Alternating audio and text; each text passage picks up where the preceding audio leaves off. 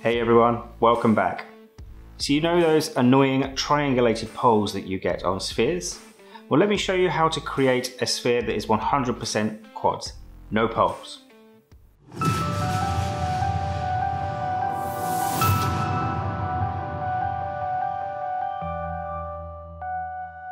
Okay, to do this you need three things: a cube, Myers Sculpt Deformer, and about 10 seconds. So let's jump straight in. So I'm going to create a cube and I'm going to give it some subdivisions. I'm going to use 8.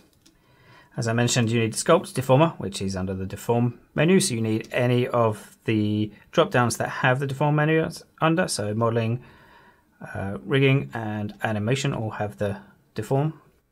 And then just a little bit of the way down, you see the Sculpt Deformer. So with the cube selected, I'm going to open up the options. Now this isn't a tutorial on the Sculpt Deformer, so I'm going to ignore all these settings and just make sure I'm using the default settings because that's all I need. And I'm just going to hit create. And you can see already we have a sphere.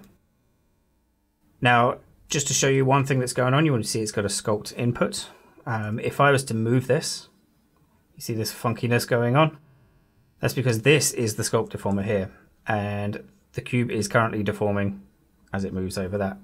So if I just put that back to 0 where it was. To get rid of that, I can do one of two things. I can Control D to duplicate it. And there you go, that's now free of the Sculpt Deformer, whereas this one is still connected. Or I can delete the history. So Edit, Delete all by type, History. And now this one is also free of the Sculpt Deformer. So just to prove that that is in fact a sphere, I have your regular sphere on the left here. And you can see that is in fact a sphere. And just one thing to notice, if I turn the wireframe off, you see these edges here that are remnants from when this used to be a cube. That's actually just a normals display thing.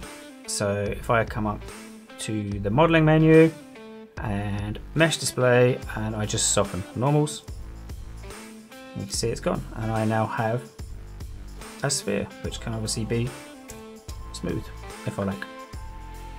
Please don't forget to like and subscribe for more awesome tutorials, and I'll see you in the next one. Happy creating!